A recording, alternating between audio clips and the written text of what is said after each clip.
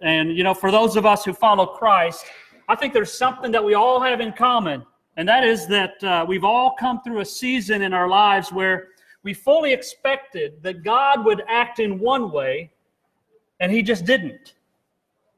And maybe, we were really praying about something and asked Him to act in a mighty way, in some way, and it just didn't happen. And in those seasons, we're left, I think, with this question. What do I do when God doesn't do what I think He should do? What do I do when God doesn't do what I think He should do? We've all either asked that question directly or we've thought about it in some way. And we've all been there, or maybe we're there now. And and if you're not there now, you're certainly probably going to be there in the future. In situations in your life where God just doesn't act in a way that you think He should. And the reason we end up in this place is that we truly have some assumptions about God that we bring with us. I can remember sitting in a theology class, and our theology professor came in, and he began the class with a statement. He wanted us to have a conversation around this topic, and he said this. He said, no matter who you are or where you have come from, we all approach God with a set of presuppositions. In other words, pre meaning in advance, and suppose meaning that you assume without having all the facts. And so you have presuppositions about God. And we place these things on God. Our presuppositions we bring, and we expect God to meet those. And there are times when God acts outside of our assumptions or our presuppositions and acts independently of our mindset or our thinking. And when that happens, we kind of get confused and we begin to think that God seems indifferent maybe, or uncooperative, or that God's late or God's unfair in some way. And the questions come up in our mind. These questions roll over and over in our minds. God, do you even care? God, why won't you help? God, why haven't you shown up?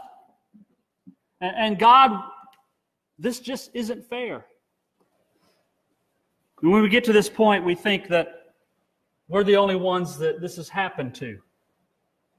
And I can take some ownership for that, I think, as a pastor, because many times pastors just make it sound too easy. Because there are phrases that pastors and even other Christians say that calls to question our faith in those situations. And when we begin to have these thoughts, these statements that can be made or calls to question whether we have enough faith or not. And there are times when we make our issues seem huge, when there are others around us who are suffering through some really, really hard times. And, we get so focused on our lost car keys or our spilled coffee on our way to work, and we totally miss that there are those around us that are having huge difficulties and need assurance of some type. And there are even some who completely walk away from God because someone made it sound so easy. But they've never gone through the difficulty that person has gone through. I'm excited about these next 4 weeks because what we're going to do is we're going to look at 4 individuals in Scripture that many would consider heroes of the faith. And we're going to see that their experience is not that much different from our own when it comes to God's participation in the activity of their lives. They too thought that God was indifferent. They too thought that God was uncooperative, that God was late, that God was unfair. And see, I believe that this Bible holds God's truth. What about you? And so when I experience a time when I begin to question God's activity, I want to look at the place where God has chosen to reveal Himself in a very real way and ask a question. When I come to Scripture, many times I come to Scripture with questions. And the question that I bring in this case, when I'm feeling that God is indifferent, is, has anyone in Scripture experienced something like this? Maybe not the exact same scenario, but maybe they were experiencing these feelings that I have toward God. And when we see others who have endured a similar event or feeling and persevered, then we can know that in our own personal experience, we don't have to lose our faith in the midst of these feelings. Now, some people are living right now, maybe it's you in this service, or maybe it's you that's listening to this service live. Maybe you're living in an eroded faith, a faith that has been shaken because of some catastrophic event in your life. My prayer is that this series will speak into your faith at the grassroots, and it will fertilize your faith in the midst of catastrophic events in your life. And so let's first ask this question: what should I do when God seems indifferent? What should I do when God seems indifferent? And the takeaway that I'd like you to get from this message, if you don't listen to anything else, get this, because this is what I want you to get out of the entire message. You can leave if you want after this statement. All right? And it's this: when God seems indifferent to you, it does not mean that He's inactive or absent. When God seems indifferent to you, it does not mean that He's inactive or that He's absent. And I want to prove this to you by looking at the events surrounding one individual in the Bible. His name was John the Baptist. Here's a guy who was considered the forerunner of Christ. He was prophesied as the one who would announce the coming of the Messiah. It was John the Baptist who declared to the Jews that Jesus was the Son of God, the Messiah.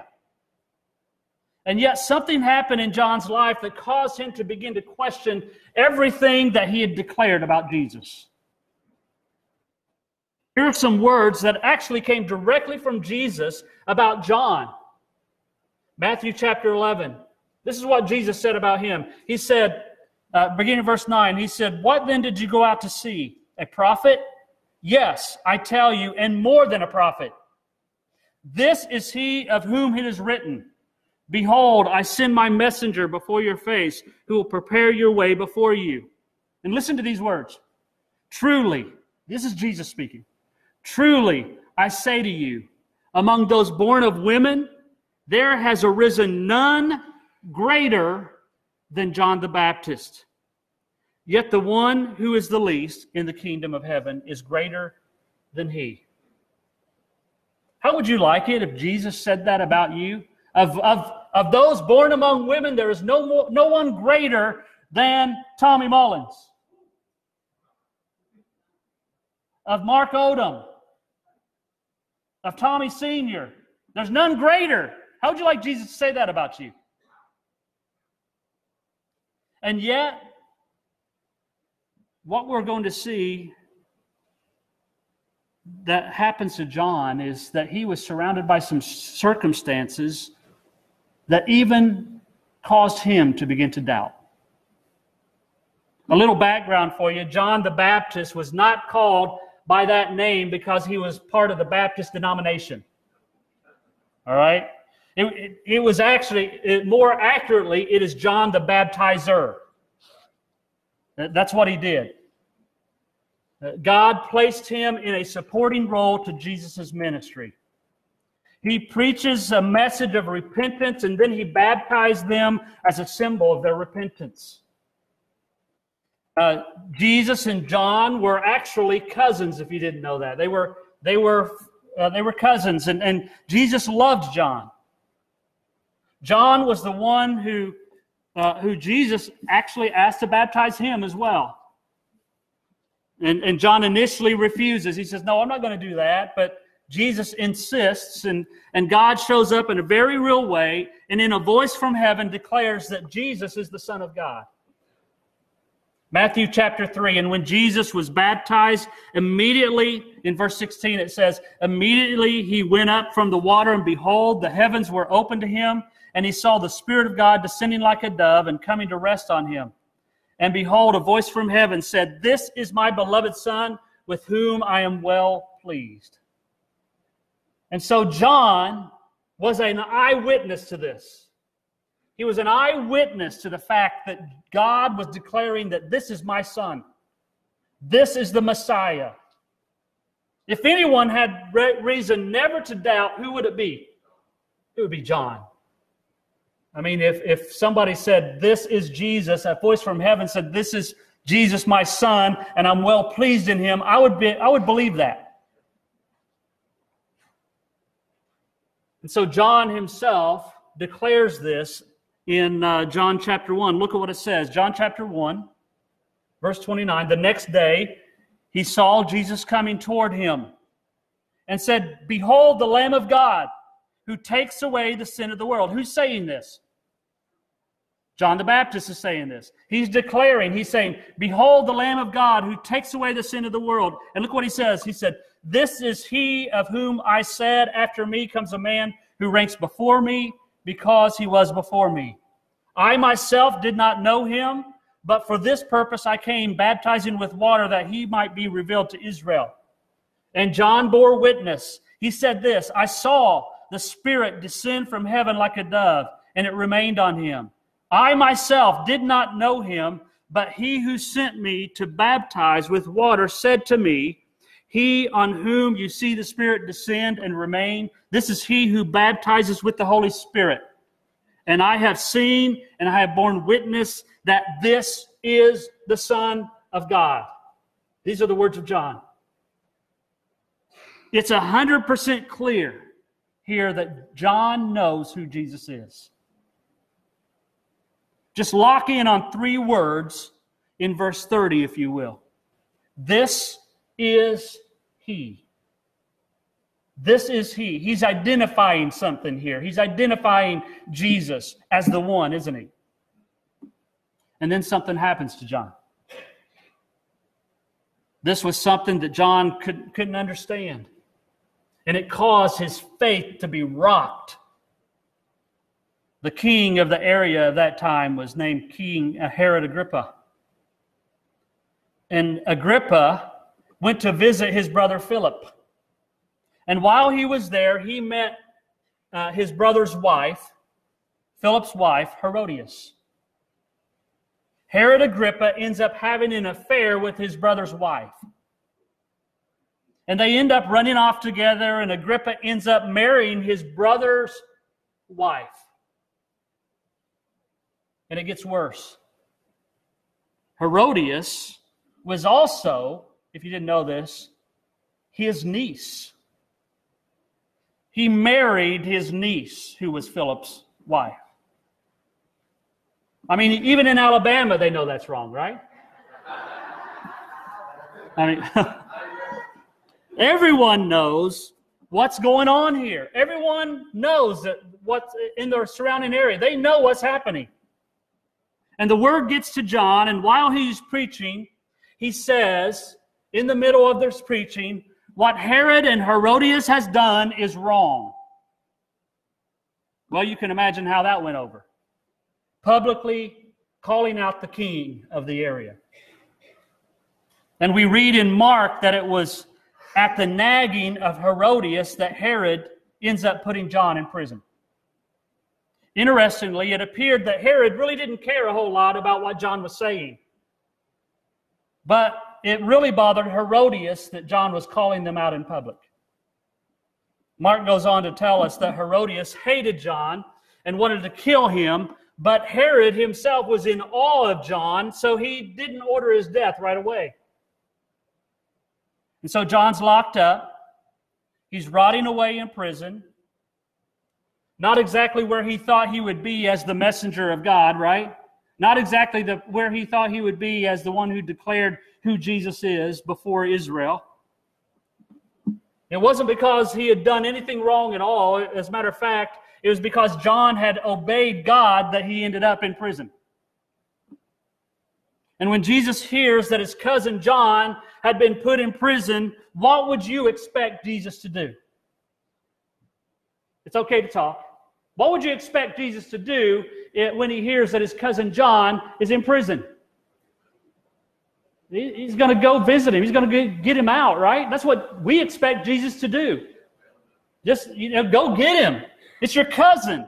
He's a prophet that announced your coming. He's done everything right. Jesus, go get him. That's what we expect. What is it in your life that you expect Jesus to do? What is it in your life that you fully expect, this is the way Jesus is going to act, this is what he's going to do?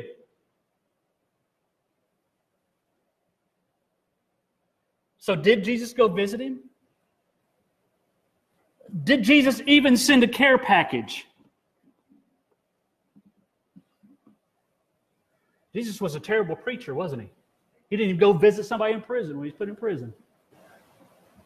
He didn't go. Maybe Jesus would supernaturally intervene. Maybe he would just say some words and the gates would open and John would run out. Maybe that's what would happen, right? He probably could have. What do you think at this point John is praying in prison? God, would you do something? God, I'm your preacher, I'm your messenger, and I'm sitting here in this prison. God, would you just do something here?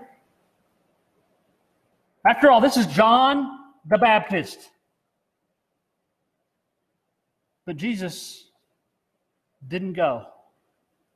Jesus didn't respond, didn't initially send a message at all. As a matter of fact, what Jesus did when he heard John was put in prison is he went to Capernaum. That's what Jesus did. And if you were to look at a map, Capernaum is on the north side of a sea. John was way down in a desert place called Machaerus.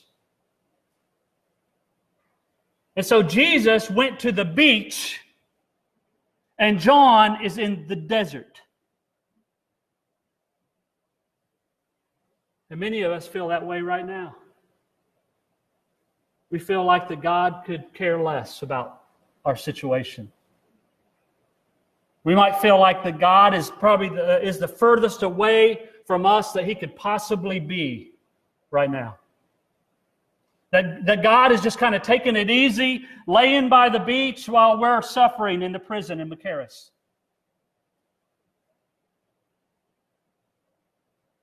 John can't understand this. I know because it says in Scripture. We're going to read it in just a minute. He can't understand this, and he can't understand what has happened to him, and that often happens to us in our desperation as well. When God feels distant, it's so easy to kind of lose your faith and lose your bearings, or at least begin to feel an erosion of your faith, living in eroded faith. And so what we're going to do now is we're going to go back to Matthew chapter 11, where I began, and kind of look at the interaction between Jesus and some messengers that John sent to Jesus. Matthew chapter 11, look at verse 2.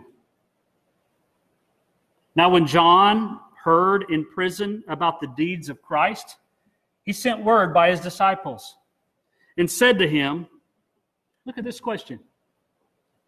Are you the one who is to come, or should we look for another? We just read what John had said about Jesus, what John had witnessed in the presence of Jesus. We just read all of that. And the background is that John declared, this is he. Remember those three words? We know that John had a belief in who Jesus was. And so John in John 1:30, this is he, it said, behold, the Lamb of God.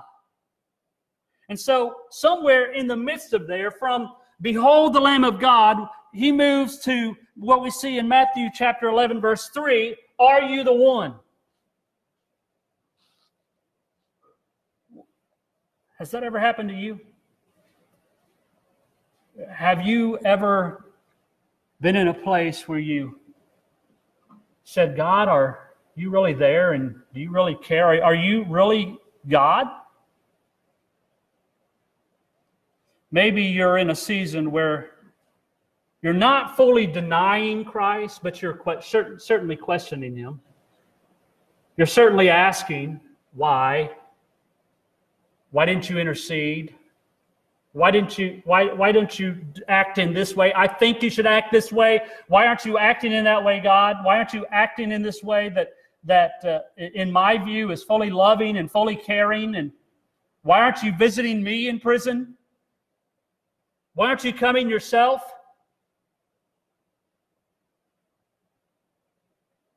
Here's what happens to John. John begins to doubt. Who's changed here? Is it John or Jesus? John has. Look what Jesus says to John's disciples, that John's disciples should say to him, back to him, in Matthew chapter 11, verse 4. And Jesus answered to them and said, "Go and tell John what you hear and see. The blind receive their sight, and the lame walk. Lepers are cleansed, and the deaf hear. And the dead are raised up, and the poor have good news preached to them." So what's changed? Jesus is doing what Jesus has done. Is what he's saying here, isn't it? Go tell him that these are the things that are happening. This is what you hear, and this is what you see. These are the things that's happening. Jesus hasn't changed a lick, but John's circumstances have. And so here's what can happen to the best of us. If it happened to the greatest man born among women,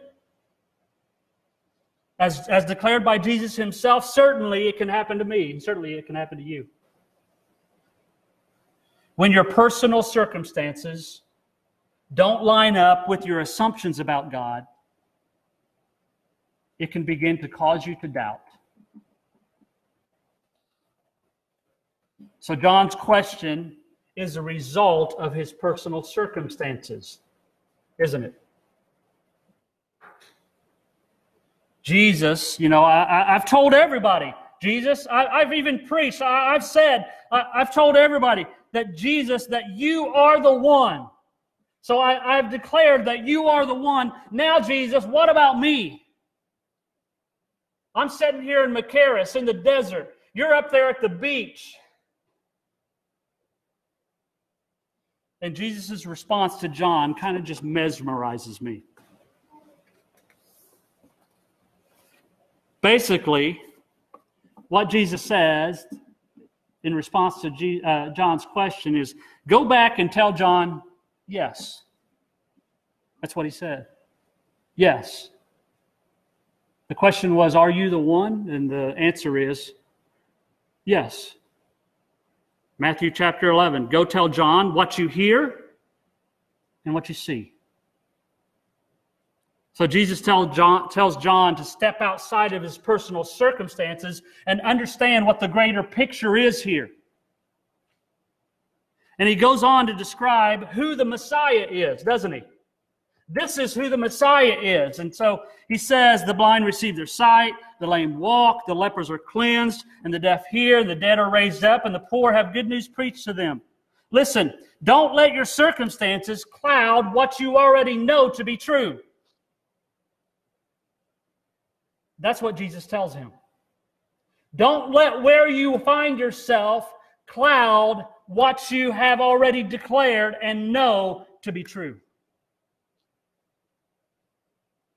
And as John's disciples leave, Jesus has one more statement to make to them. Verse 6 of Matthew chapter 11. Now, this is a statement for you too.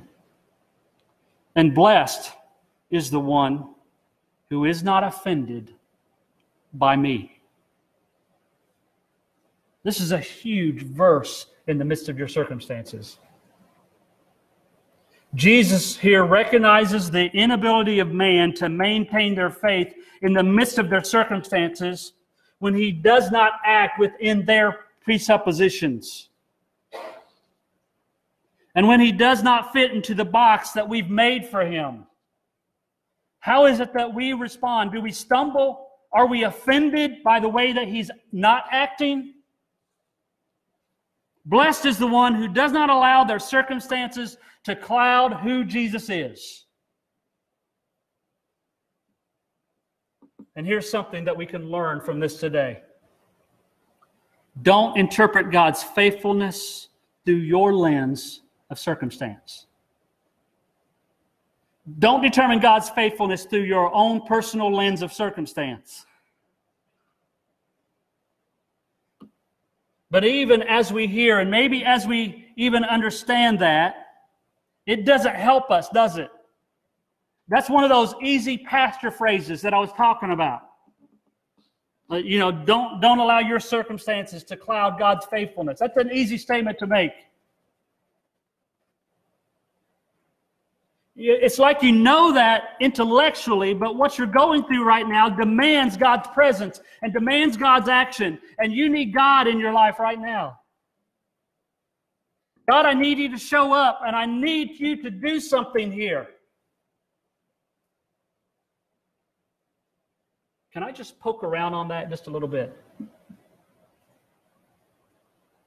Isn't it amazing that we can go through life and completely be completely okay with not feeling the presence of God? We can go through our life and be completely okay with not feeling the presence of God. It's happened to every one of us in those times when we're having a great time, or maybe in that time when we're pleasing ourselves at a party. On that business trip, we're engaging in things and activities that we know that God wouldn't want to be present in, so we're completely okay with Him not being present. Or that trip to Vegas, or that time in that bar, or that time smoking something, or taking some drug, or pushing something, or that time when you were meeting somebody at a hotel, or that time that you were lying to somebody and you knew that you were dead wrong, but you were lying anyway. You're completely okay that God is not present in that situation because you know that God wouldn't want to be there anyway.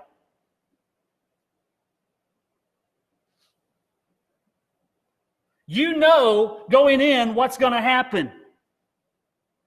And when you get there, you've already made a reservation for the event. You know it's going to happen. You set out to do something on purpose and you know it.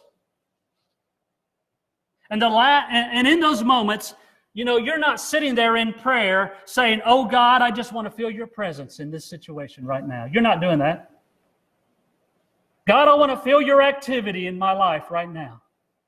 You've already made a reservation for the sin, and you know that it's going on. You know that it's going to happen. You were driving to get in trouble. Trouble is in your back seat on ice. Trouble's waiting for you in that hotel room. Trouble is sitting in the seat next to you, or hidden in your car somewhere underneath the seat, in the driver's console. Trouble's there and you know it. And you're not saying, "Let me just tune the radio to a worship station." Isn't it remarkable that when we want to turn off the presence of God, we are completely okay with turning it off? But we get in a situation where we think we need God's presence and we demand that He be here right now. If He chooses to allow us to experience our circumstances, we lose our faith completely because He didn't show up. What I love about this episode in the Bible about John the Baptist is that it's so real in our lives.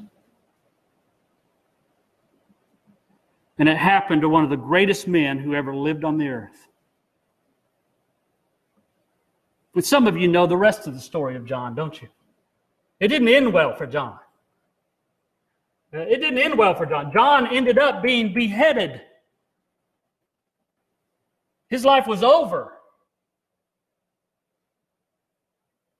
And the message that Jesus gives to John is a message that He fully intended for you to hear this morning, for me to hear this morning. You know how I know that? Because Jesus said this. He didn't say, blessed is John for not losing faith in me, did he? He said, blessed is the one. Blessed is the one, he said. In other words, blessed is anyone, not just John. If you don't lose your way on account of how I act, Jesus says, or how I choose to act, or how I choose to not act, then what he said is you are blessed. And that's where we find ourselves in the middle of this episode this morning, don't we? We need to determine if we're going to be offended by Jesus and the way that he acts. Listen to this today. Your circumstances may never change. Matter of fact, it didn't for John. His circumstances never changed. They got worse. You may never end your pain while you're here on this earth. It may never end. You may never see healing in your marriage this morning. Your finances may never straighten out. Your job may never be fulfilling as you would like it to be. But what Jesus said is, don't allow your view of God to be determined by the lens of your circumstance. God has not, and God will not change. You know, our enemy wants your view of God to be skewed by all of these things. We can begin to believe that I'll never be happy again. I'm here and I'll just never be happy again. Or there's no purpose to any of this anymore. That nothing good will ever happen to me. We can begin to live in that and dwell in that and stay in that. But I want to give you 4 statements of truth to replace the lies that Satan puts there. 4 statements of truth this morning. 1, I can trust God's faithfulness. I can trust God's faithfulness. 2, I can choose happiness in Christ. I can choose happiness in Christ. Number 3, something good is actually going to happen today.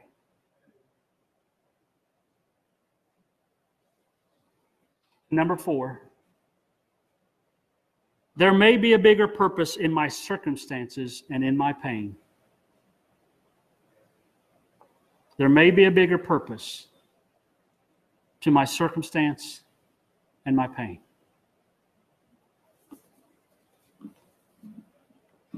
You know, I know there's a lot of difficulty in the room. There may be a lot of question in the room. God, where are you? Are you here? And do you care?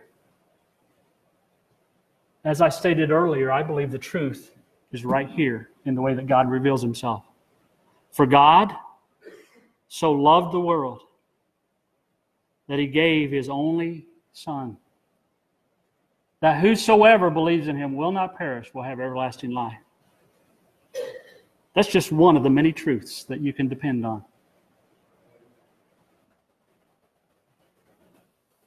God is here, and God does care.